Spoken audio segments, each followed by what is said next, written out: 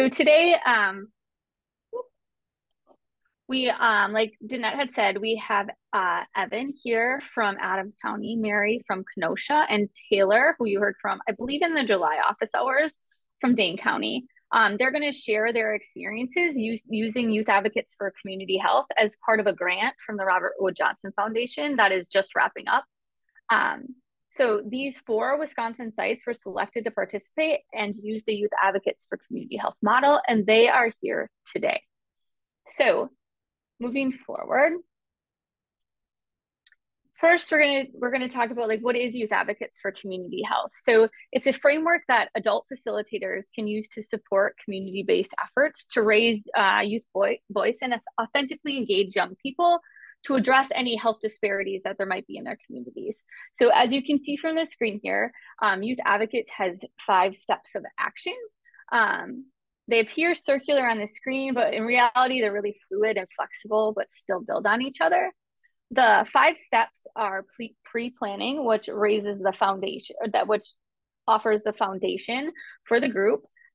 Choose your battle, and this is where you feed into the creation of an action plan. Also, we have implementing your plan is where young people will implement their plan, decide what they're going to do in their community, who they're going to outreach to, and then evaluation, which is evaluating the plan, but also evaluating throughout the process. So throughout the process, we also encourage everyone to celebrate learning and wins, and to use that as a model moving forward. So we've had some really good outcomes all over with communities over Wisconsin, not just outcomes in terms of policy systems and environmental change, but also outcomes that show that young people working through the framework reported a sense of empowerment, community engagement, and better relationships with adults. It also allowed young people to improve opportunities to practice positive health behaviors. It increased their knowledge of nutrition and community health, and increased community respect for the opinions of young people. So if I believe, can you see the change of screen there? All right, perfect. So we have more information around Youth Advocates for Community Health on our website. I'll put the link in the chat in a bit. If you go to blogs.extension.wisc.edu, we have information around the 5 steps of action, and also a place where you can download a guidebook, which walks you through all of the steps of action and offers suggestions. It has some resources. It has activities that you can do with young people. So we just wanted to share that with you as we're moving forward. So with that, we're gonna hop over to Evan, and Evan is going to share how him and some colleagues in Adams County have used Youth Advocates for Community Health to create some community change. Awesome. Thank you, Jen. Good morning, everyone. Thank you for having me in this space. I'm going to just pull up some slides to share with you. All right, so just a little pre-warning. So our slideshow that you're going to see is a youth presentation that our team just presented to a school administration. So as you're going through it, just keep in mind it was created and implemented by a team of 6th and 7th graders. So our project though was around self-defense. And so we started with our after-school program that happens in the middle school. And we chose to work with them on Wednesdays just because of the time frame. They get out early, and so these youth didn't really have a space to go in between sports and school, so it was the perfect opportunity to really connect with them. And I'll get into how we got to our topic in just a moment, but I'll just continue on. So again, just kind of our organizations of them presenting to the school administration of everybody that came together and collaborated on this. Background, we won't play the entire video, but we just gave the school and the students background as to what community health, essentially what Jen just went over. Okay, so one of our big things that we did was team building. So every meeting, and we met with them every other week. And so in that space, though, we always made sure that we did team building or some sort of a connection activity before we got started. And we really tried to get them up and moving because we were mindful that they just sat in school all day long. And so we wanted to kind of change it up. We didn't want this to be school heavy. And so we did connection, and we always provided a snack with them as well. And so you'll notice on the right-hand side, we have all these flip chart papers. And so what we did is we broke down 3 major categories: nutrition, mental health, and physical activity. And we had them think about the community in which they live in, which it could be a city or it could be county-wide.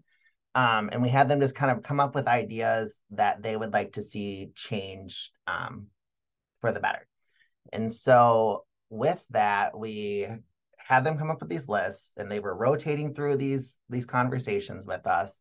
And then we just kept narrowing it down and having them vote. And we were just having them move from chart to chart and topic to topic. And that's how we landed on the self-defense class, or teaching those maneuvers to young people for like a youth safety.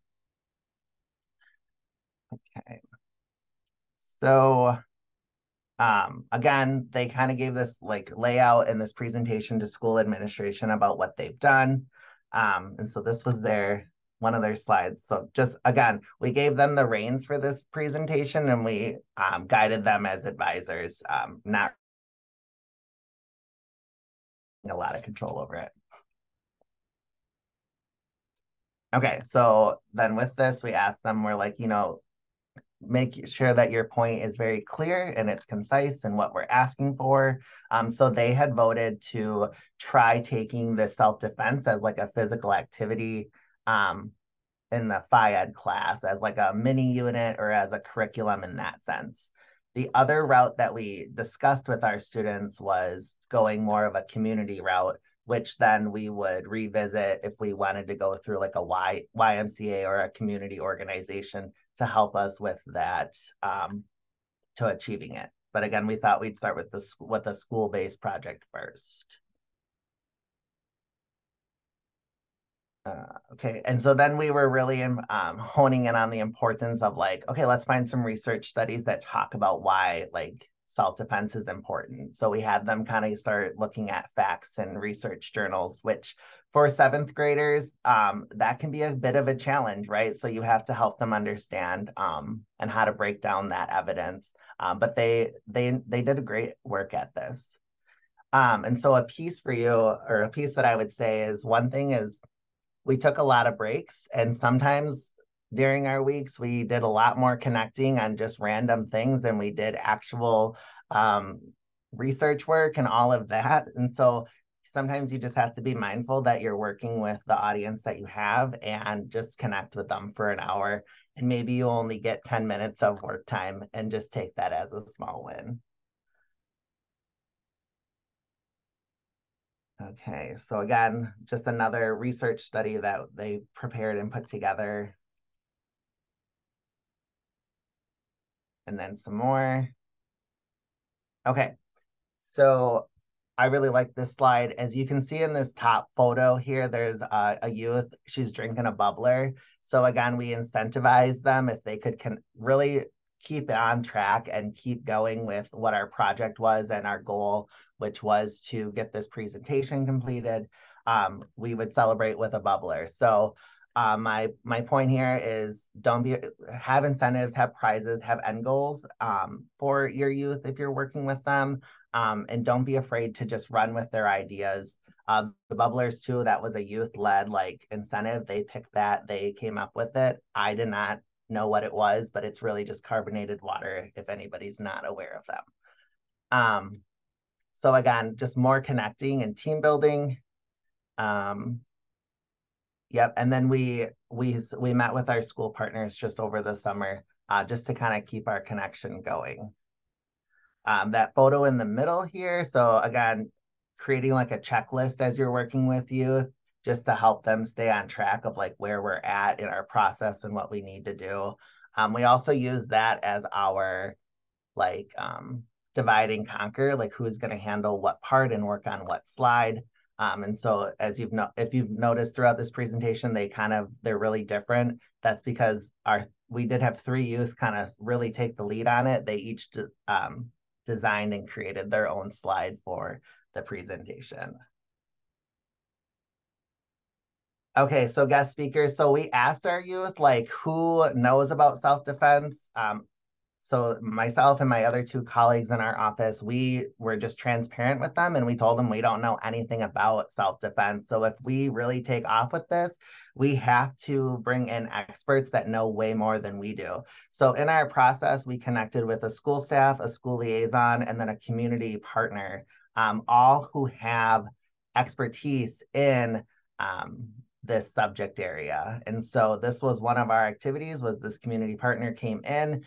We provided a space in a wrestling room, and he just went over very basic maneuvers with one of his students that is in his school that he teaches on the side. So that was kind of neat. They got to put this into action and to see what it would be like if they did this as a Phy Ed class or a extracurricular. And it was really well received. Okay, and then this is just us citing a few sources for our school staff. I'm going to stop sharing and just kind of open it up for any questions or any thoughts. Evan, I would say you are so brave. Bubbler is carbonated water with caffeine. You're just Oh, they handled it really well, I'll tell you. good. Yes.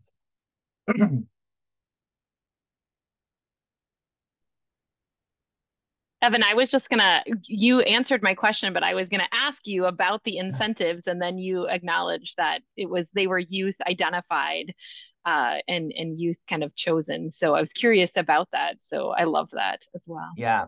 Yep. I remember I said, what's in right now? I said, what would be something that would help us get to this end goal? And they said bubbler. And I said, what is that? So, yeah, so that's how we got to the bubbler. So they wanted them every other week. And I said, no, we can only do it on like big mile marks. So That's great. Evan, I know that you guys had a couple of setbacks as you were starting. Do you want to just kind of briefly talk about that? yeah. Yep. So one of the biggest setbacks that we had was just youth recruitment in the beginning. And so the fun thing about Adams County is that it's a very long county. And so to be equitable, and to bring everybody together is hard to do, from the north to the south end of the county, I'm meaning. And so with that, we took that approach in the beginning, and it didn't work because our recruitment it didn't take off like we had hoped. And so we kind of recircled, and then I went in and did the after school program for 4-H actually. And then in that space, I was talking with the staff and they were like, yeah, this would be a great avenue for this type of a project. And so that's kind of how the conversation took off. And so depending on the amount of youth that we had each week, it would change. But like I said, we had 3 constant youth that were there just about every time we met. And so we identified them as like our key like leaders for this project. And we even let them pick titles. Like one of them was a project manager. The other one was a secretary, and then the other youth was a digital manager. So again, just helping them identify roles that like they brought out their strong suits, and what they brought to the team was super vital in keeping them engaged.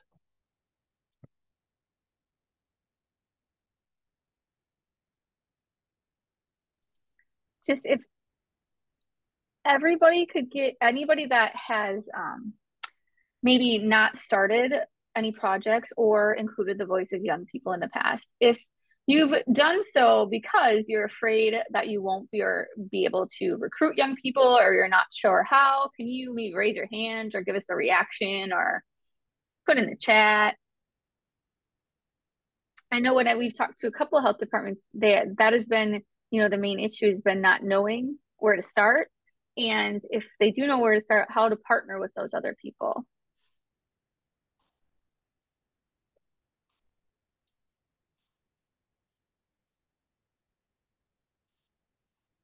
All right. Well, thank you, Evan, so much. I'm going to pass it over to Mary from Kenosha County to talk about their project. Thank you. All right. So as Jen said, my name's Mary. I'm here from Extension in the Kenosha County office, and I'll be talking about the Youth Advocates for Community Health project under the same Well-Connected Communities grant that Jen and Evan were referencing, but specifically in Racine and Kenosha counties. So it was somewhat unique and also not. So where we're situated within Extension, Racine and Kenosha counties are kind of together under the same supervisor and considered what they call in the same area. So when three of us within those two county offices were contacted with the notion of becoming involved in the project, the unique piece is that I specifically work in Kenosha County. Then another team member, Pam, specifically worked in Racine County. And then the third, Amy, she worked in both counties. So within that spread, it was going to be working with youth from both of the counties. And then also that would help to ensure that within our roles at Extension, we were still working with our community members.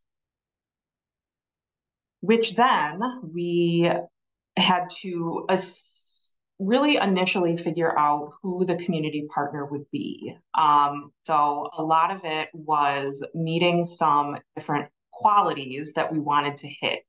So just kind of as our three-person team, we came together and realized that we didn't want to have to do double of this, knowing that it would probably be tricky just to bring about kind of a whole new program or project from something that wasn't already running. So the few things that we wanted to hit is we all definitely wanted to work with underserved and underrepresented youth. And we wanted to find an audience that has youth in Kenosha and Racine counties. We wanted to probably utilize existing community partners that were familiar with us as all three of us, or at least one of us, or kind of what Extension was, and then also openness to the process. So as we were brainstorming, there wasn't a ton of crossover that became like really apparent.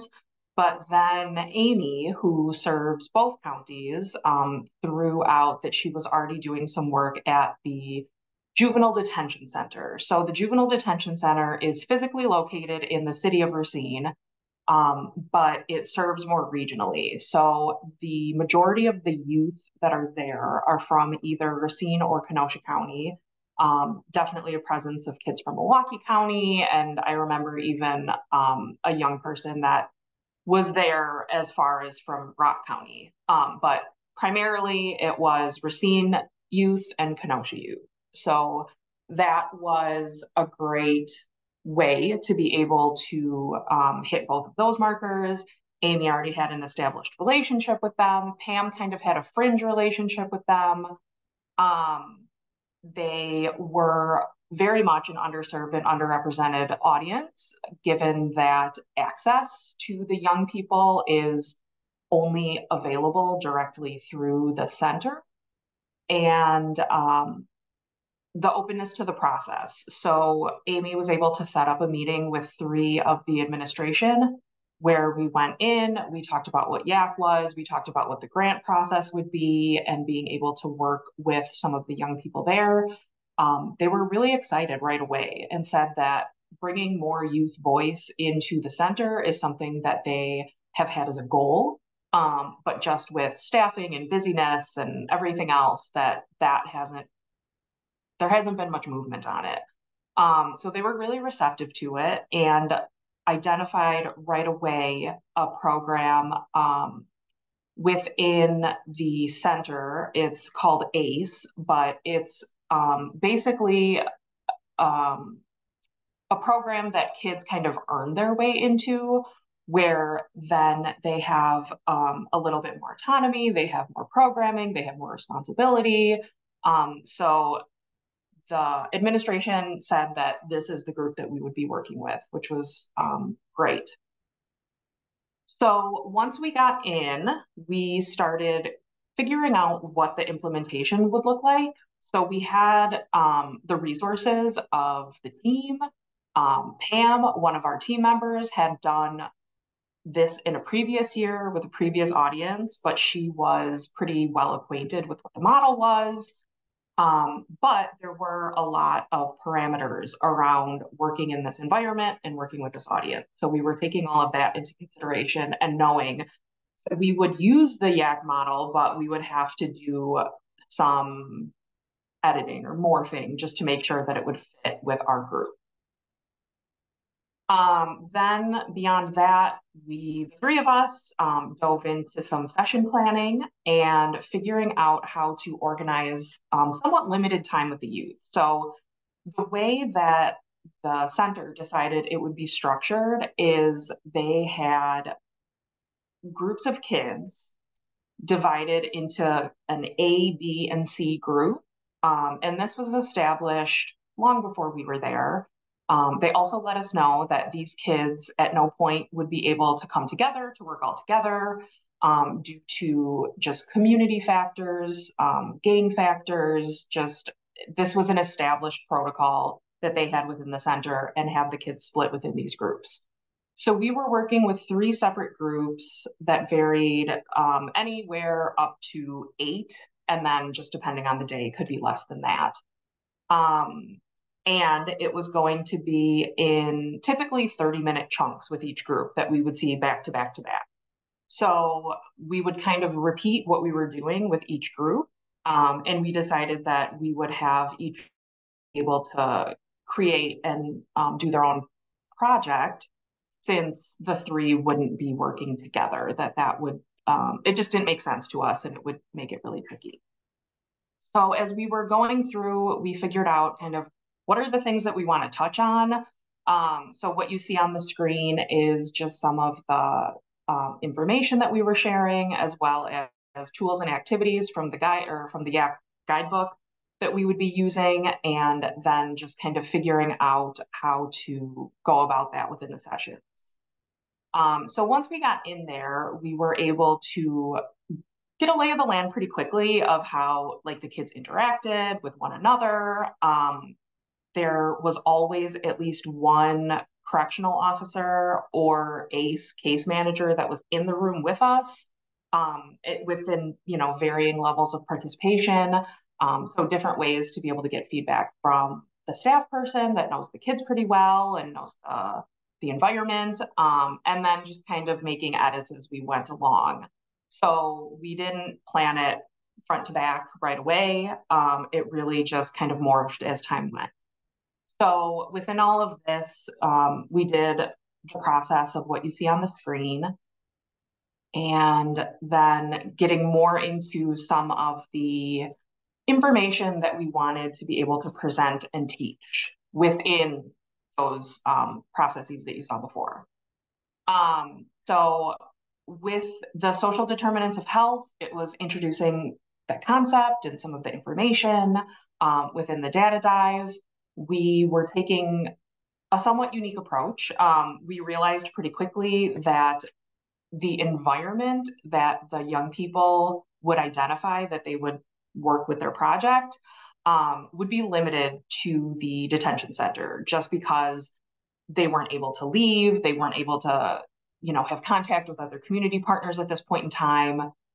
So to do something that made sense and that would be relevant for the youth, it was limited to the detention center. So that was kind of chosen. So when we were thinking about data, it was, we tried to get some general information from the detention center, which had varying levels of success.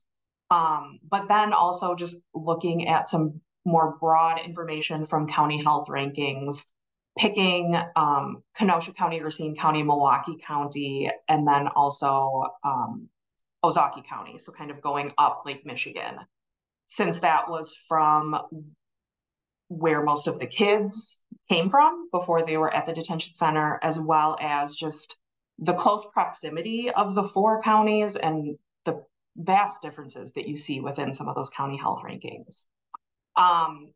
Beyond that, also looking at communication skills, interview skills, surveying, creating action plan, and then the presentation. So within the looking at the social determinants of health data, and then talking through the communication interview and surveying, this was leading up to a panel discussion that the kids led with a panel of an administrator, a young person that's at the detention center, as well as a general staff member, not necessarily someone from administration. So each group got to do that. And then from there, it was figuring out, identifying what they wanted to center the action plan around, and then be able to present that to the administration. And that's where we really started to see more engagement once the kids got a hang of kind of what we meant, what we were talking about. Definitely preparing for the panel interview to center it around a few topics that they were interested in, and then really narrowing it down for the action plan. And that was very successful up to kind of wrapping that point up. A few things that we used, and some of this is definitely similar to what Evan talked about, but then there are differences. We had a built-in audience, so that was not a challenge at all. We knew when we showed up at the scheduled times that basically the youth would be produced to us. So that was really simple and was helpful to get us going right away. Using question and answer, the ways that we did it and the subjects that we were talking about had varying levels of success. Sometimes really open-ended questions, the groups would be pretty quiet. So depending on what we were talking about, to focus it, to be able to just spark some interest or get some conversation going. Similar to Evan, treats is always a big thing. So we always showed up with a snack. We would do celebrations as we were hitting different milestones with bringing in pizza and soda. So this was very well received by the young people. Tapping into what they're passionate about, personal issues that they deal with, and then knowing that what we could bring in would be limited with visuals and videos and technology that was available, relying on the staff that was taking part in it for their perspective, and then also just knowing that the vibe of the group would very much just depend on what had gone on in the center prior to us being there, and just relationships and movement of kids coming into the groups and then exiting if they were going home and all of that stuff. And then movement was just tacked on because a lot of the team building activities, not a lot, but some of it is like getting up and moving around and being able to, just do different things physically. And that also was somewhat limited with the space that we were in, as well as interest that the kids had. So we kept that in mind as we were starting to get things more zeroed in on our audience. We were able to get to the action plan stage, which was great, and we presented it to the 3 administrators of the facility. So what I'm going to scroll through now are the action plans that were identified from the 3 groups. So this was a template of the action plan that we used to guide to help the kids be able to figure out what they were going to talk about. So 2 of the groups independently chose that they wanted to focus on hygiene products and just methods of hygiene within the facility. And then 1 wanted to establish commissary, just to be able to have that as an option. This is where things shifted for our team.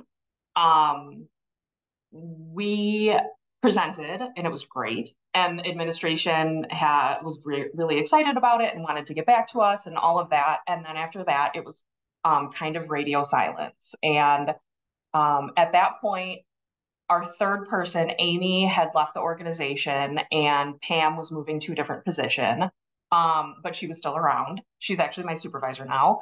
But between Pam and I, we continued to attempt to reach out, and Pam even had been able to go to the building for another program that she was doing and made some contact, but it never continued or, finished in that way. We finished in the way that we got to create the action plan and present it, but we don't even know if they took action with any of what the kids came up with at this point. And they didn't include us to be able to assist or kind of utilize what was available within the grant or things like that. So just a few lessons learned. That to me pointed out the difference between going to an audience or partner for PSE work versus it coming organically and potentially the youth or the organization self-selecting in. So that was something just to consider. Also, being able to reach the youth was dependable when it was scheduled, but very. So we weren't able to reach out to the youth or the caregivers or anything else to try to round up a group if the facility wasn't facilitating that. Working with a partner with a lot of rules and regulations, it definitely wasn't impossible, but that's just something to take into consideration. Outlining expectations on a continued basis. This is just something in reflection that I think, and Pam agreed that it hopefully, maybe it would have helped, but just unsure. And then just knowing too that we were working within an environment with a lot of crises. So there were things that had to take center stage that were just going on with the kids, with the staff that were there, just everything. So it was being flexible and being able to go within all of that. That's pretty much it. If anyone has questions or anything else, let me know.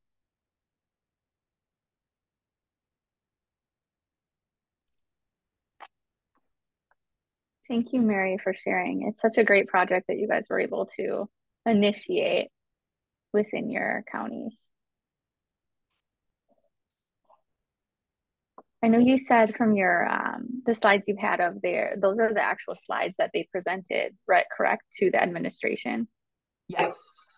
Yep. So this was so we had to be behind the keyboard to like type it in, but we had it projected and we were asking them to like fill it in and figure it out. So they were the ones that fine-tuned it to be able to represent and say what they wanted. As far as the data jam, were they not allowed access to the computer? Correct. So how were you able to work around that? I know even in some of our communities, broadband is an issue, being unable to use that resource.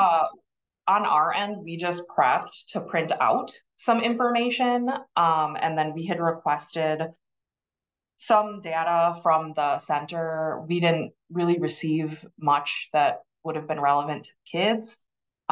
So it was limited, but we went based off of what we could gather, and then we had physical copies. Thank you, Mary. Does anybody have any questions? I know Mary has to jump off a little early.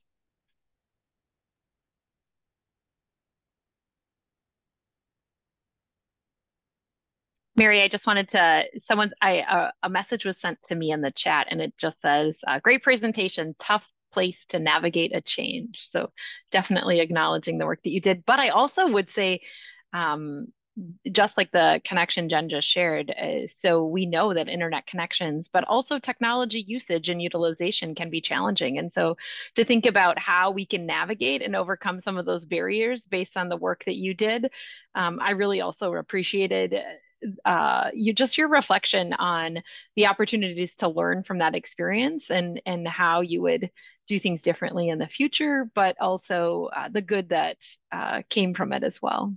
Thanks for also being here, Mary. Yeah. Yeah, I mean, it is a trickier system to navigate, but we loved working with the kids. It was something really interesting and cool to be able to bring in.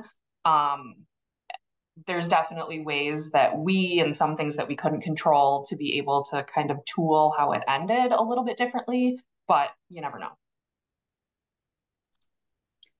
Thank you, Mary. All right, I'm going to hand it over to Taylor Seale. She is with Dane County Extension. Thank you, everybody. Excuse me. So today I'm going to talk to you about this internship that I managed that just finished this past summer in partnership with the Department of Human Services and the Dane County Youth Commission here in Dane County.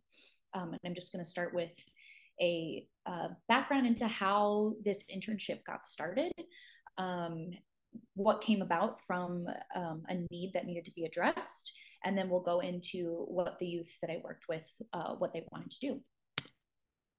So By Youth for Youth is a different program that I run.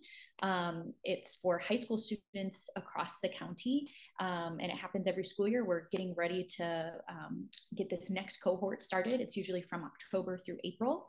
And essentially any high school member can apply, and they receive around $30,000 to $40,000 in a combination of city and county grants that then that youth committee gets to decide how it gets dispersed back into the community.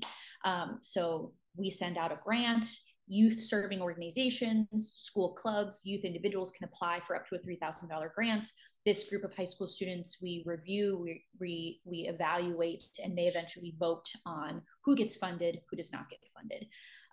And again, these projects really are aimed at projects and programs that support K through 12 youth in Dane County. So we had 18 members for 2022 and 2023.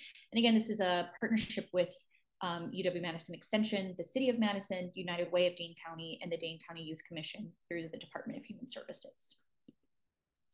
And so one of the activities that we do with BiFi Youth is before the RFP and the grant proposal before that goes out, we do a funding priorities activity, right? So we want to be able to set the foundation for this group of youth to say, what does the data say about youth issues in your county, both rural and urban? And one of the main data points that data sets that we use is from the Dane County Youth Assessment Survey. And that is a survey that goes every 3 years. It's actually started in 1980 consistently. And then ever since 2009, it's been a 3-year cycle. So we just had the most recent cycle was 2021. And then in January of 2024 is going to be this next survey cycle that goes out. 19 school districts participate in this. There's over 18,000 students who take this survey. And the questions range everything from what are your sleep habits, what's your physical activity habits, to dating violence, to substance use, to home life, really kind of covering the gambit of a youth experience and what's happening in their life. And so we use this, right, to say, here's what's happening. Here's what your peers have said. We're using this data set. And so we put over these main points around the room. We allow these BiFi youth to engage with each other, ask questions. But what came from it was kind of a general concern that surprised the adults in the room, where we had asked youth, oh, do you remember taking this survey? You probably have taken it. And almost every student had a response that was like, yeah, but I don't know what it's for. Or we're concerned about, I know that myself and some of my friends, we don't answer honestly because we're concerned that it's not anonymous, and particularly around the sensitive issues regarding immigration status, sexual orientation, dating violence, substance use. Students really had this strong perception that even though they were told the survey was anonymous, they felt that when they were in the room, that it wasn't anonymous, right? They could feel that their teacher or their peers could see someone's answers. They also felt that if someone really wanted to dive in, they could trail it back to them, whether it be a teacher, a parent, a friend. So there really was this kind of hesitation, both hesitation around the survey, and then also just not any kind of knowledge of what the survey is used for. And so for myself and my collaborators and partners with United Way and the city, we all were like, wow, we policymakers, decision makers, boards use this data set. Like, this is perhaps one of the main data sets that they use. Even UW Health with their community health needs assessment also uses this as a way to shape their policies, a way to shape their decision making, a way to decide where funding gets allocated. And so to hear that there was just such a strong youth resistance to this youth assessment was a little bit shocking for the adults in the room. And so what came of this was later in the year, this past spring, actually the Dane County Youth Commission, as they were preparing for this upcoming survey cycle for 2024, said we should really, this is concerning to us too, we should really involve youth. So they reached out to me to say, hey, can we put something together? Can we tap into the BiFi youth that you've been working with, because they're already somewhat familiar with this assessment. And so we ended up being able to pretty quickly pull together some funding. We applied for a grant, got approved. We worked with 7 of the BiFi members, and we had bi-weekly meetings from June through August over Zoom. And we did everything from talk about survey development recommendations, right? We went through question by question, survey engagement and outreach recommendations. And so when it came to the survey development, right, this survey has close to 125 questions. We went through every single question with this group of youth, really trying to say, what's the purpose of this survey, right? Who uses this information? And then the individual questions of being able to present back to the youth to say, how do you interpret this question? What do you think that they're asking versus what were the researchers trying to understand or gain from this question? As well as thinking about, the relevancy and applicability of each question. What's missing? How would we respond to this? How would our peers answer this? And so they had a lot to say about each individual question, ranging from grammatical errors that were found in the survey to having consistency of some questions said, do your parents do this? Some questions said, does your parent or guardian do this? And so they're like, that should be consistent throughout. A lot of times some of the questions were just confusing in nature, and it was not clear what they were asking. And so one of the questions was, in terms of your school environment, what's important to you? And it was stuff about DEI in schools, youth voice in schools, youth getting involved in school policies. But the way that the question was framed was, it seemed like it was asking the youth to rate like the degree of how their own school environment is participating in these things, rather than their own individual opinion about the importance of those things. And so that distinction was really important. And again, they also really had a lot to say about questions regarding sexual contact, in particular involuntary versus voluntary, and really diving in and going question by question. There were all sorts of questions about voluntary sexual contact, and maybe only one question about involuntary sexual contact, as well as the definitions of each, or the way that the question was phrased. Youth would go in and say, well, this is really missing a key demographic or a key population who would answer this way. Don't researchers want to know X, Y, and Z? So again, going through every single question, the format, the readability, and the relevancy. And, overall, they really wanted to, as we dove in through all of these documents, all of the survey, they were surprised to know of just how much this survey was used, right? They did not know that it was a partnership with the Dane County Youth Commission and the Department of Human Services. They didn't know that there were 19 school districts involved. They didn't know that this data was used by the Public Health Department. And so really just increasing that knowledge of what this is used for, and that will increase youth ownership of this survey. They also wanted to put additional support and resources within the survey. So reminders of confidentiality, right, when those sensitive topics do come up, and then also resources available. So if a student does indicate that they have a substance use problem, then they will be pointed to substance use resources to help them with that substance use. And so again, this was, there's a lot of questions about dating and domestic violence, substance use, drug use. So they really wanted to say, hey, this survey shouldn't just be answering these questions. It should youth also getting to know what the resources are that are out there to help them. And so we also then dove in, the Dane County Youth Commission wanted to know, how can we continue or improve engagement and outreach among youth for this survey that happens every 3 years. And so we really broke it down of the pre-survey, the day of the survey and post-survey, what youth recommended should happen. And we looked at all of the documents that the Dane County Youth Commission gives to parents, gives to school districts, and youth combed through and really came up with a strategy, that will improve that youth engagement and youth outreach. So for pre-survey, right before the survey even happens and goes out, they recommended that the Dane County Youth Commission establish a group of youth evaluators every cycle. So perhaps 1 to 2 students are nominated via school or school district, as representatives, almost like a House of Representatives kind of model. And so for this 2024 cycle, right, which is already happening, already underway, I just wanted to point out kind of the differing timeline. So if you can kind of see in the red text there, this is what happened for this most recent year, where in January and February of 2023 of this year is when the schools and the funders and the public health department and the Department of Human Services comes together to kind of, let schools know, let funders know, get everybody on the same page. Through March and April, there's a survey development group where they're going through questions, they're analyzing data.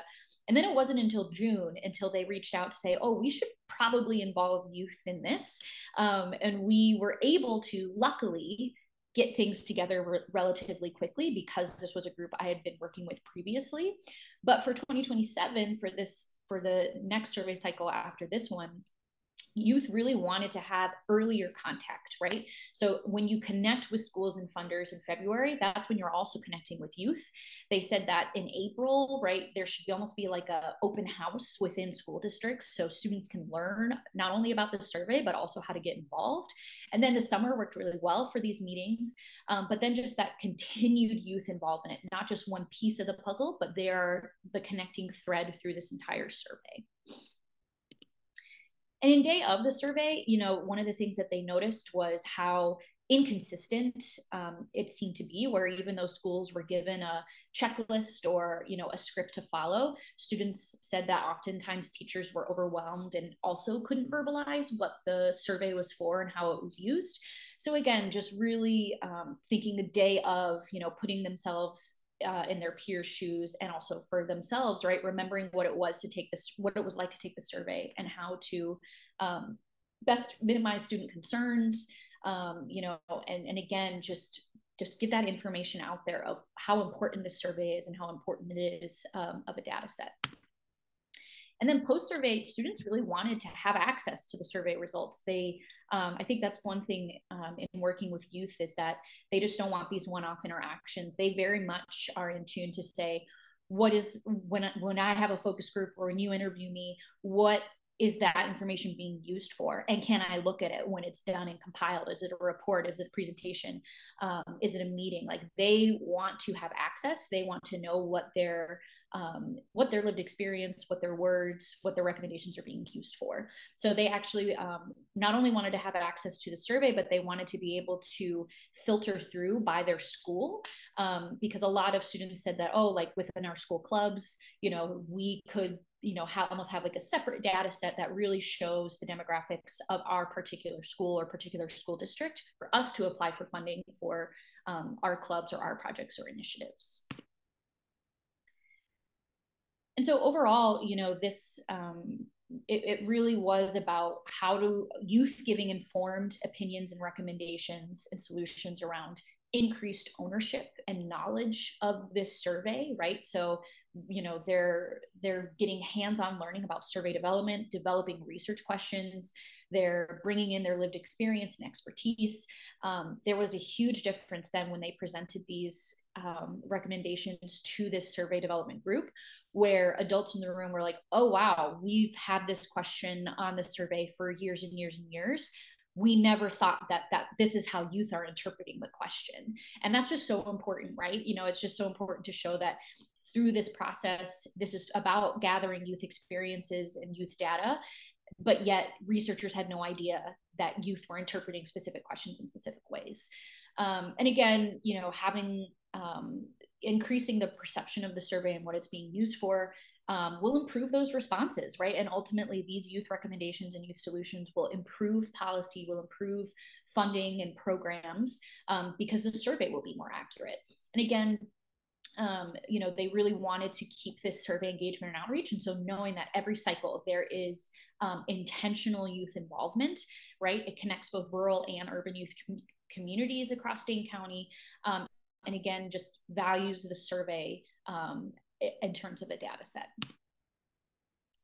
And so these are 4 of the students that we worked with. We worked with 7 this summer. And again, that's the best part about working with youth is that they're just so amazing, right? You can kind of just give them, give them a starting point and they will take it where it needs to go. But in terms of recommendations, in terms of how this program was set up, like this wasn't a program, right? This was just a need that an organization had that was like, hey, can we pull something together? And one thing that made it work was we came up with a consistent schedule. We had a stipend, and also was hybrid. A lot of these students either were taking classes over the summer, they were working, they were traveling. And so having those set dates really helped with participation and attendance. And again, really reiterating the importance of getting youth involved in the beginning versus later on, right? So it wasn't until the beginning of the summer that they were like, oh, we should probably involve youth. Thankfully, we were able to, kind of pull things together relatively quickly. But I like to imagine what would have happened if in January, right, that, reaching out to youth or having that foundation and having them be a part of this process from the beginning really wouldn't have made it felt so rushed. And I also want to acknowledge that, I know that when we get requests all the time from health departments, from clinics saying, we have funding for this youth program and we just don't know where to start, right? It can be totally overwhelming. It can be, just like, I don't even know either. It could go in so many different directions. But I just want to reiterate that, like, this started off as like, hey, can we do this? It was a question. It started off small. We intentionally started it off small, and then now we'll have a strong foundation to make bigger decisions later down the road. Something that really helped us narrow down what needed to happen was really thinking about what kind of deliverables do we want at the end of this? What kind of outcomes do we want? What's the scope of this? What do we want to achieve as this work group? And that really helped it feel not as overwhelming, right? And not feeling like we have to solve this whole issue in one summer. No, absolutely not. But overall too, it's really putting that trust in youth, right? Youth are informed, youth have that ownership of whatever program or project or initiative you want to have happen in your organization. And also just trust and acknowledgement that they have the expertise, they have the lived experience, they have the knowledge to shape that program or initiative, right? And it's totally okay for them to, for you to hand over that power to them because they will know what to do. And so again, like this, working with this group was so fun, and they're going to be researchers and evaluators when they're adults, I can tell, because they just had such profound, they were incredible, right? They were in a room full of adults and they stood their ground and said, we disagree, or we agree with this is what needs to happen. And they were just wonderful representatives of their peers. So just again, in summary, like, these programs, these projects, these initiatives can start from someone saying, hey, can we do this? And kind of working together with partners. It can be an established group of youth. It can be a group of youth that you just kind of pull together. But again, as long as that foundation is built of youth know how their voice and how their input is being used, then they will feel passionate about it, and they will just bring your organization, bring that project to a whole new level just because you have them at the table. So thank you so much. Thank you, Taylor. Yeah, of course. And I have my email here as well. So if you have other questions that you want or need or want me to go into greater detail, please just let me know. Thank you. All right, if anybody has any questions, feel free to put them in the chat. The only other piece that we have, or reach out to Taylor, we'll provide our information as well in the email afterwards, is that if you would like a one-on-one consultation about any of the extension programs, any opportunities, resources to schedule any sort of training around adolescent well-being, or if you have questions or you need some shared brainstorming, right? Just reach out. We have a core group of educators that are really fantastic and have a lot of knowledge in these different areas, and a lot of them are in your counties. Like, you know, for like Taylor, she's a fantastic resource. If you would like to, you know, start a group, or if you're working with a certain group, and just getting it off the ground. So we just wanted to put that out there. And if you can, again, fill out the evaluation that Danette had put in the chat, that would be fantastic. Danette, do you have anything else to add? No, I was so intrigued and drawn into Taylor's message. I actually didn't put the thing in the chat again. Oops.